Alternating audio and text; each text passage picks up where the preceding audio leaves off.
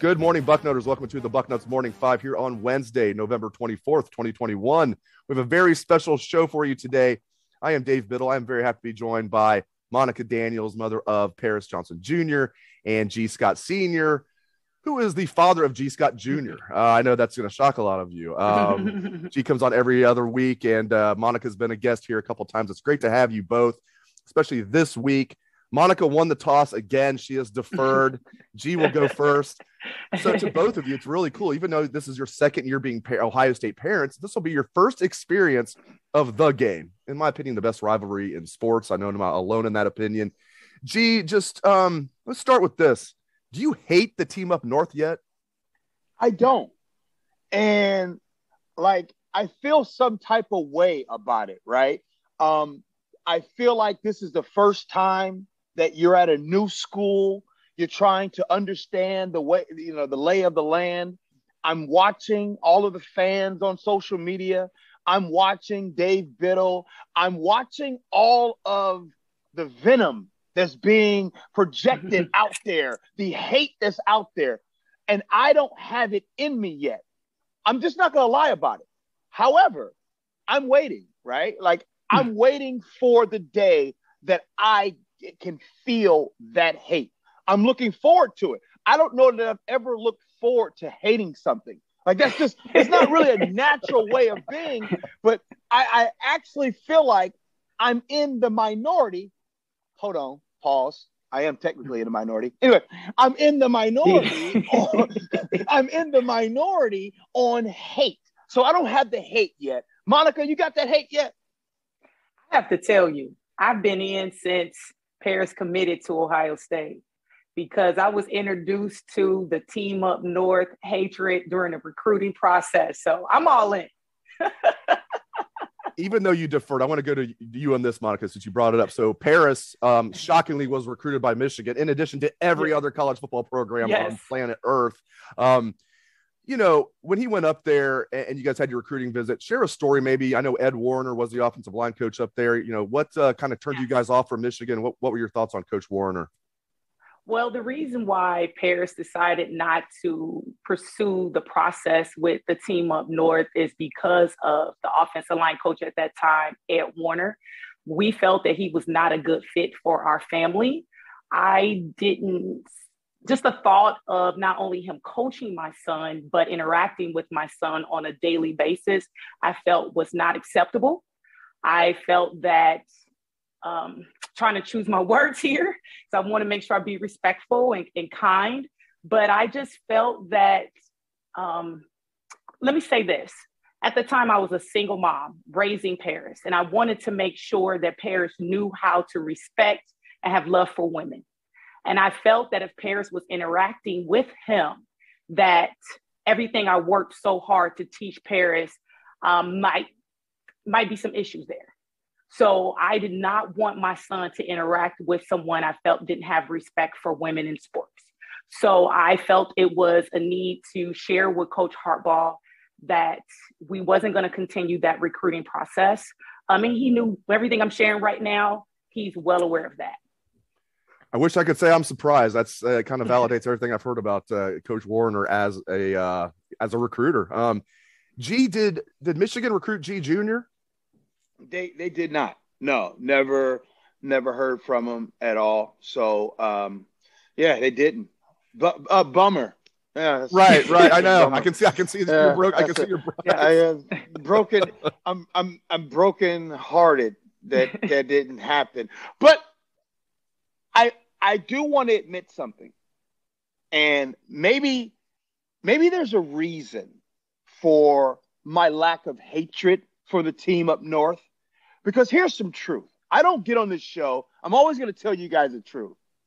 But growing up as a kid, I wasn't really Illini football fan growing up in Chicago.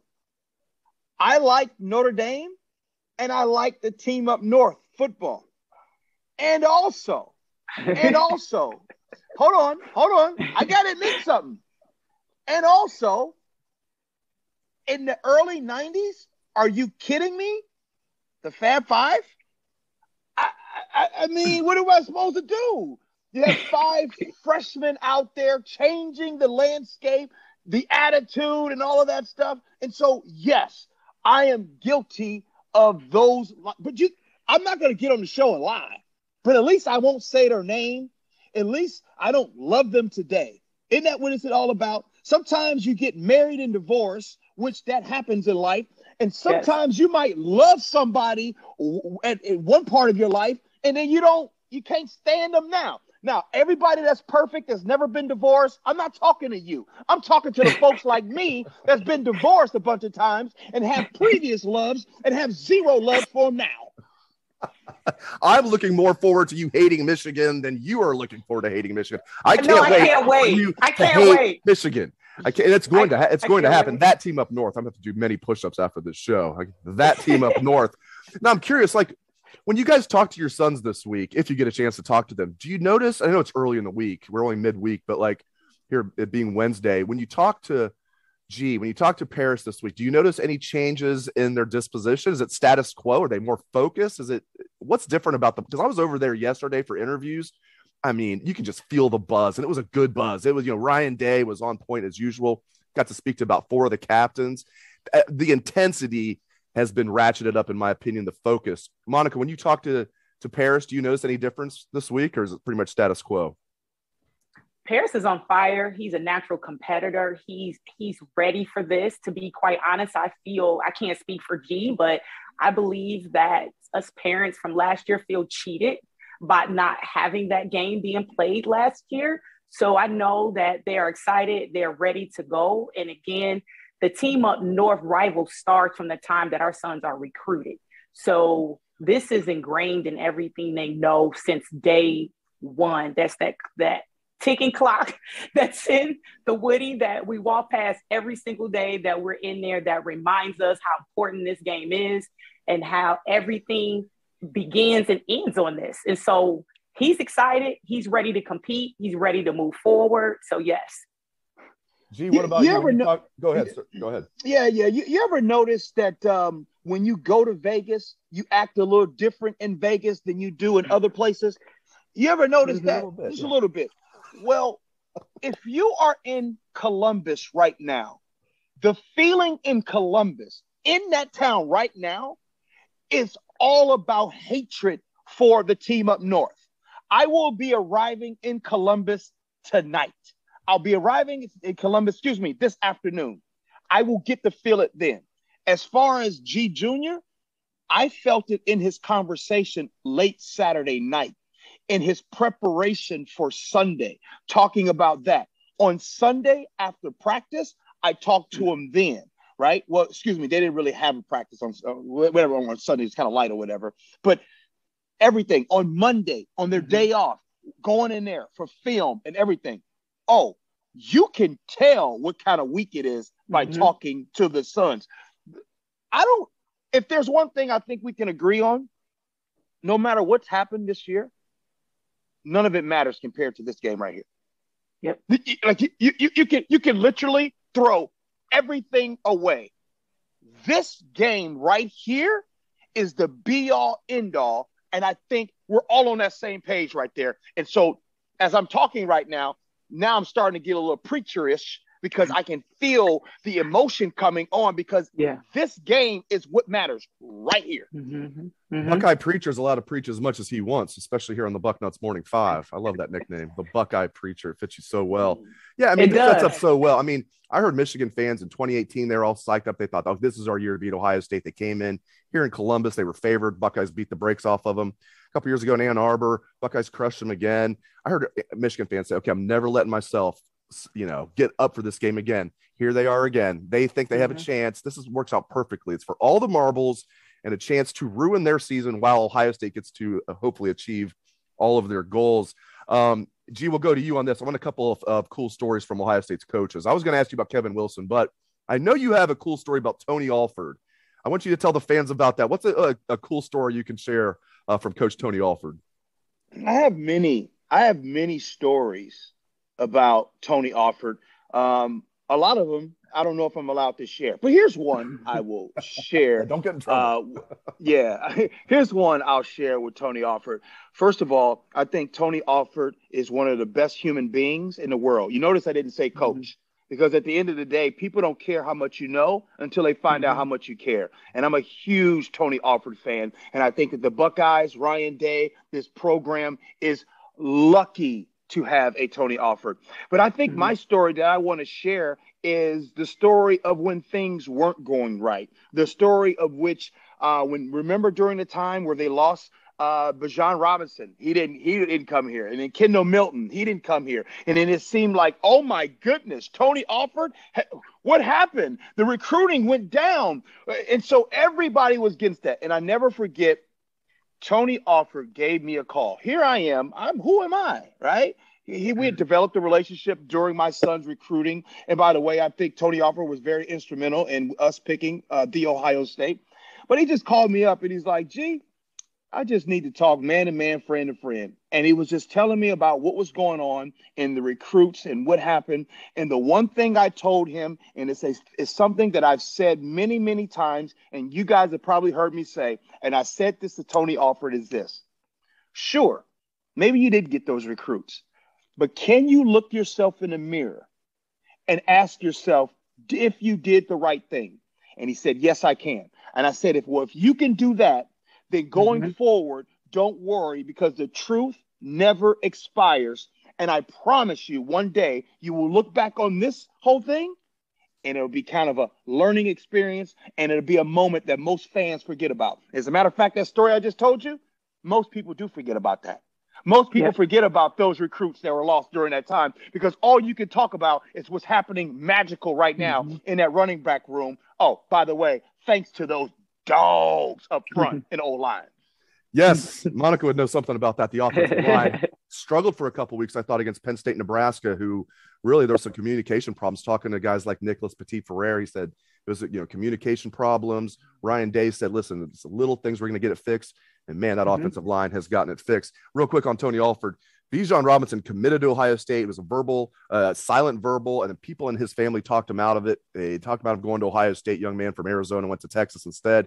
You wonder if he's regretting that, with the Longhorns being 4-7, the Buckeyes being where they're at. But Ohio State's not hurting at all. You land the number one running back in the country in Travion Henderson and Evan Pryor. And by the way, the fallback option they got that year, Mayan Williams, who's a heck of a running back. So Tony Alford, great story, G. Great story and great advice you gave him. And Tony Alford's looking like a champ right now, as he should. Monica, share with me and the listeners a story about stud Greg Studrawa. I'm sure you've got many. Yes. Again, don't get yourself in trouble, but what's maybe a cool story you can share about stud? Is this going to be a story about stud? Is this going to be a story about stud where he's not yelling at the players? Oh my God! Yes. Just been singing in church. We were talking to Stud one time. He loves to yell. He loves it. That's just him. I've got to interject real quick, then you can tell your story. Stud, we're interviewing him one day, and I wish it was me, but it wasn't me. One of the reporters like, Stud, your voice is a little scratchy. What's going on? I was like, oh, just been singing at church. Just been singing at church. He just got off the practice field, just yelling at his guys, cussing. We have to edit our videos with Stud's cussing on the field. Just been singing at church. Okay, that's my funny Stud story. Go ahead, Miss Monica. I absolutely love Coach Stud. Anyone would tell you that I absolutely love him. I tell Paris all the time that Coach Stud is your parent at Ohio State. He can be your friend when you leave the Ohio State. He is your parent. And that's how I view him. He has been awesome to my son. He's been amazing to our family, very supportive of Paris on the field, off the field. I couldn't ask for a better position coach. One thing about Coach Stud that people may not know, because sometimes I think he gets a little bit, people give him a hard time with recruiting, say Coach Stud is not a great recruiter. So I hear the things. I hear the little whispers on the street about Coach Stud. Coach Stud is a great man, and he is a great coach. So during Paris's recruiting process, And who Coach Stud is today is the same person. He is the same person. And one of the things that was a highlight to me and to Paris is that Coach Stud took the time to go over all of Paris's high school film when he was going through the recruiting process, explaining to him what he needed to work on, what he was great at. And guess what? That same style of film study continues today. So I appreciate him. He knows the Daniel Johnson family absolutely love him. And he's a phenomenal man, a phenomenal coach. All right, can I real quick? I'm glad Monica pointed that out. And I really want to piggyback on that, because as parents, hearing you talk about Coach Stud that way is magical. It's amazing. Mm-hmm. And here's why. In a profession where coaches get fired based on wins and losses, right? Mm-hmm. Wins and losses in the W category don't equate to wins and losses for these kids in life. Right. And so oftentimes the reason why coaches are judged to be good and or bad usually has to do with performance on the field. So when Monica talks about Coach Stud in that way, it needs to be celebrated. When you hear a mom tell you how much she respects him, who cares about the wins and loss record? Because it's going to be that's going to carry Paris Johnson for the rest of his life. Let me repeat.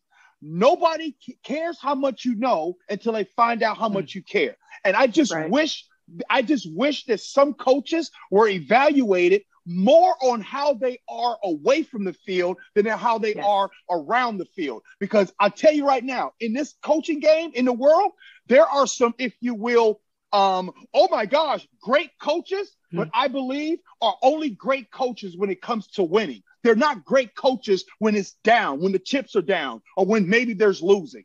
Show me a coach that is good when the child is losing. That's the respect you're going to get from me. Very well said. I agree with that. Just a couple more things. We'll get you guys out of here. Now, let's get to matters of very much importance. We're going to talk some Thanksgiving food. One of my favorite holidays is tomorrow, Thanksgiving. Family food and football. Family food and football. I love it.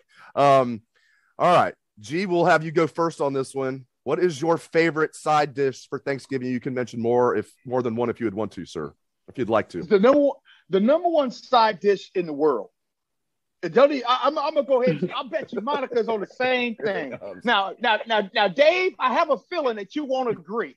But the number one side dish on Thanksgiving, baby, is macaroni and cheese. That's right. That's the number one. Right? That's it. And I know where you're going. You're Midwest. So for some reason, Dave, you got a little green bean casserole in your system. I can see it right now. You got green bean casserole all over you. And one last thing. All you folks out there that's spending your time trying to do homemade cranberry sauce, stop it. Get your cranberry sauce from the Ocean Spray can.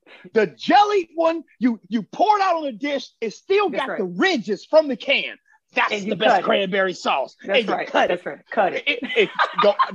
Don't be making me no cranberry sauce with them cranberries in there. That's all soupy. I'm not eating that stuff. All right. No, okay. No, you got me. You got me almost right. I wasn't going to say green bean casserole is my favorite, but it's up there. I'd probably go with mashed potatoes and gravy. But you're right. Of course you would. Some stuffing. You're right. You go with the all-American Thanksgiving. I've read some stories I think I read a story out of New York a couple years ago making fun of Ohioans for liking green bean casserole. I'm thinking, I bet these people have not tried it. It might sound gross if you don't know what it is. Green beans with cream of mushroom soup and those crispy onions on top. Man, no. I'm getting hungry. You're right. That's one of my favorites for sure.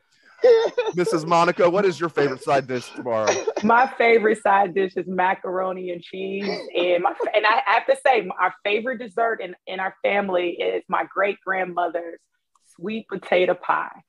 So that's the go-to. We got to have a macaroni and cheese, and we got to have a sweet potato pie. Not pumpkin pie, but sweet potato pie. You know Dave Biddle loves pumpkin pie. I don't like pumpkin stuff. No, I don't. I'm the only one in my family that doesn't like it. They're passing around my youngest daughter doesn't like anything. She's more picky than I am. They're passing around the pumpkin pie. I'm like, no, you can give me a little Cool Whip. I'm not too ashamed. Just give me a little Cool Whip. That's it. I'll have a little Cool Whip. I had pumpkin pie for the first time a year ago. That's how much I don't like pumpkin pie. I know I'm the vast minority. By the way, for the record, I love mac and cheese. My wife makes homemade mac and cheese. My mom makes homemade mac and cheese. It's good stuff. It's good stuff. It is good stuff. All right. I want to finish the show talking about Paris's foundation. Does a great job, the Paris Johnson Jr. Foundation. Monica, tell the listeners what they need to know. I know he has an event coming up, and just share how the foundation is going. Such a great thing that he's doing, giving back to underprivileged youth athletes so they can have the equipment that he had when he was growing up, and just helping underprivileged youth athletes and helping military veterans, that have fallen on hard times. It's unbelievable. We have military veterans that are homeless, but it's a reality. And Paris is helping out with that as well with this foundation. I can't say enough nice things about what he's doing. Please share with the listeners what they need to know. Yes. If you go to the Paris Johnson Jr. Foundation website, you'll learn more about the upcoming event that's going to be taking place. So on December the 6th, Paris's foundation and also the Dream Center of Columbus is collaborating in giving away new coats, toys, and food to those in the community. And so if anyone is interested in participating, would like to donate new toys, not gently used toys, but new toys, please, if you can donate those things to the Dream Center. And the address is 38 West Greenwood Avenue in Columbus, Ohio. And all this information is on Paris's foundation website, which is parisjohnsonjrfoundation.com. I love what he's doing. Monica Daniels, G. Scott Sr., thank you so much for joining me on the show. I know the listeners are going to love hearing from you guys. Did love hearing from you guys. Happy Thanksgiving. Go Bucks. Thanks to both of you. Thank you. And happy Thanksgiving to you and your family and the listeners as well. Absolutely. Happy Thanksgiving. Happy Thanksgiving, everybody. Go Bucks. Let's hear that Buckeye swag. Best damn band in the land.